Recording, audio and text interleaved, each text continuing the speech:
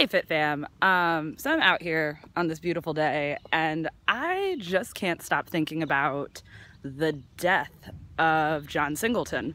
Now, for those of you who don't know, John Singleton was a bigwig Hollywood movie director. He was only 51 years old. And he passed away like literally last night. He was on life support. He had had a stroke. His family decided to pull the plug. Now, I can't help but think, how young 51 years old is for somebody to pass away. That's the first thing.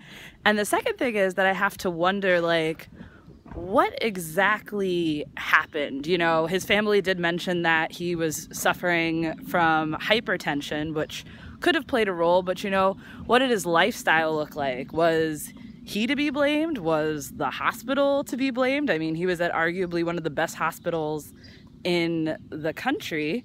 And, for this seemingly young, vibrant guy to walk in and not walk out is just crazy to me. But it also just makes me think of, you only get one body. You only get, one chance to really take care of yourself.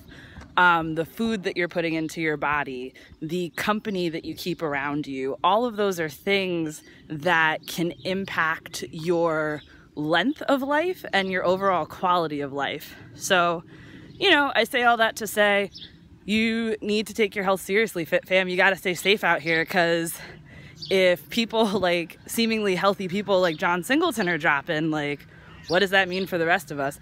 I don't know. I'm just, on a thought tangent right now, but drop your thoughts on this video. What do you think about this whole situation? Take care, Fit Fam.